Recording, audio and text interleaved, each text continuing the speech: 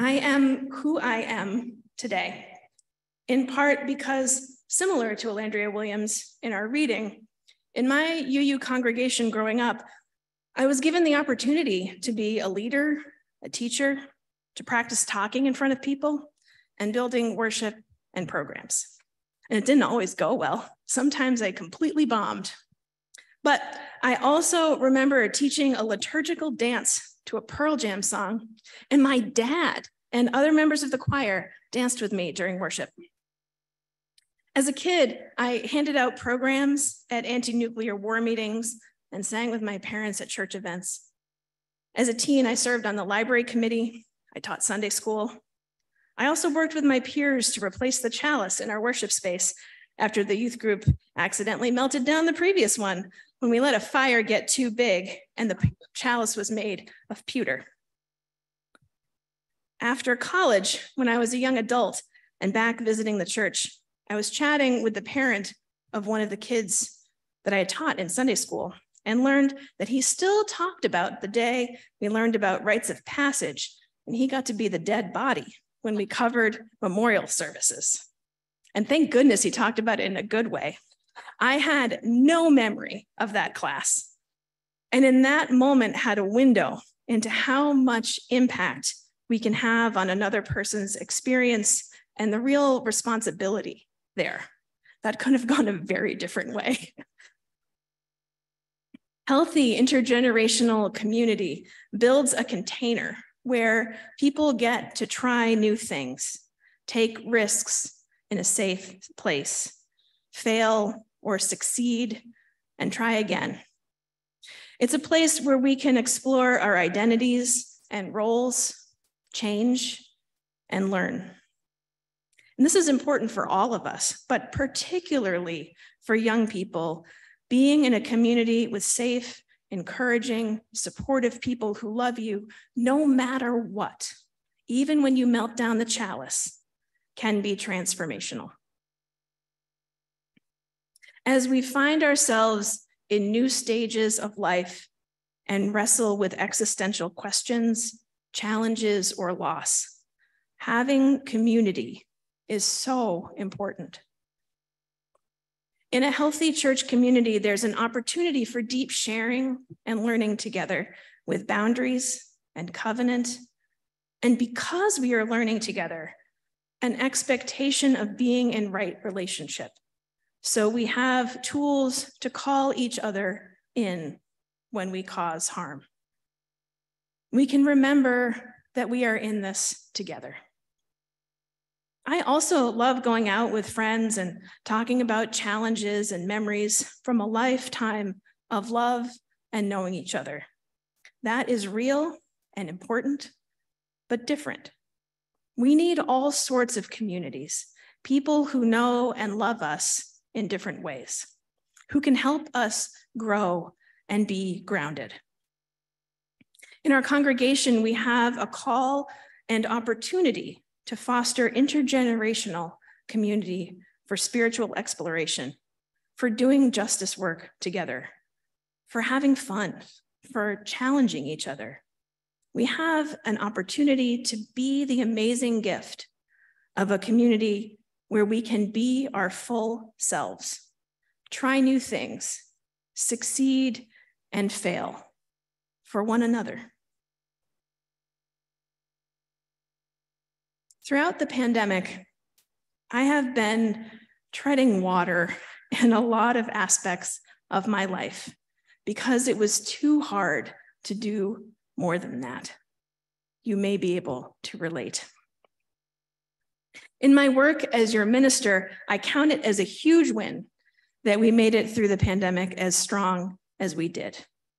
There was a lot of good work done, from making worship more accessible to our widening the circle study, checking in on one another, and even building new programs.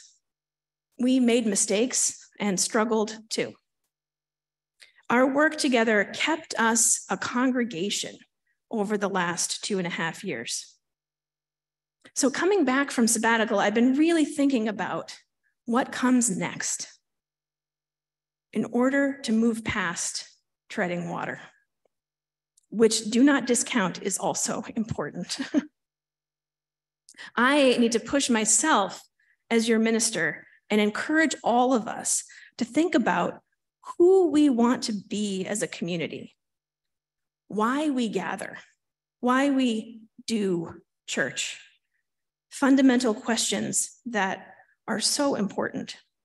Now, our answers may change over time, but we need to do more than tread water, and we need to know why.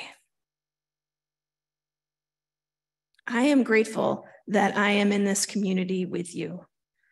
I am grateful that I have the opportunity to work with you, to deepen our understanding of who we are as individuals, as we wrestle with fundamental questions about why it is we're here and what this community means to us. One of the things that I admire so much about this congregation and the culture here is that when presented with a simple question, be it for spiritual reflection or really anything, y'all are able to go really deep. An openness to spiritual seeking and an expectation of spiritual grounding has been foundational in this congregation. And I think part of why we have been relatively such a healthy organization over time. So many of you are ready to dive in and be really thoughtful and ready to grow your skills in reflection and to learn. And so I want to rely on that resilience and openness. I think we are uniquely positioned not only to continue to be thoughtful and compassionate and supportive of one another, but to throw open our doors and welcome anybody in the community who needs a spiritual home. Not because it's important to, quote, do church, not because there's some creedal dictate, not because we won't make mistakes, but because we get so much out of being here that we want others to have that opportunity too.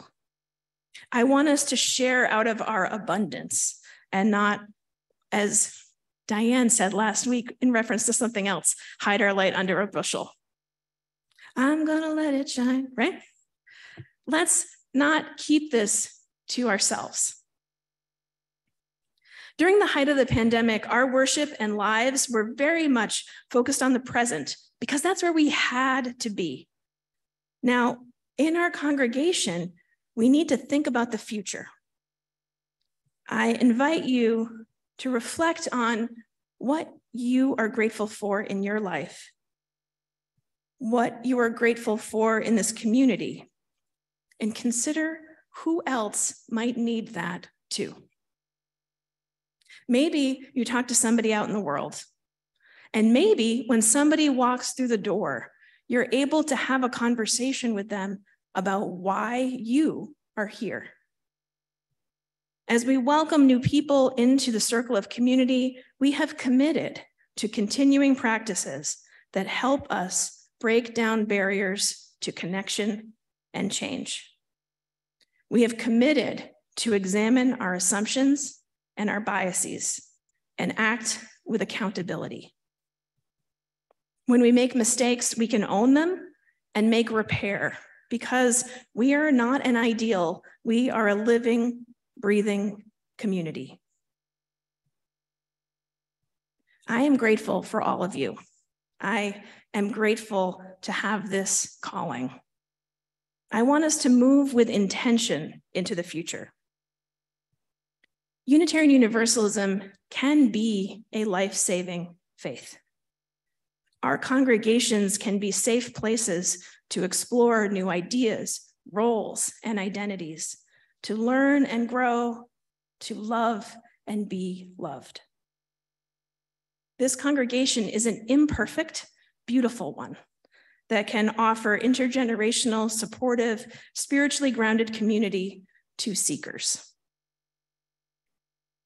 I invite you to reflect on your understanding of who we are and why we gather, because really that's the biggest questions we have before us right now.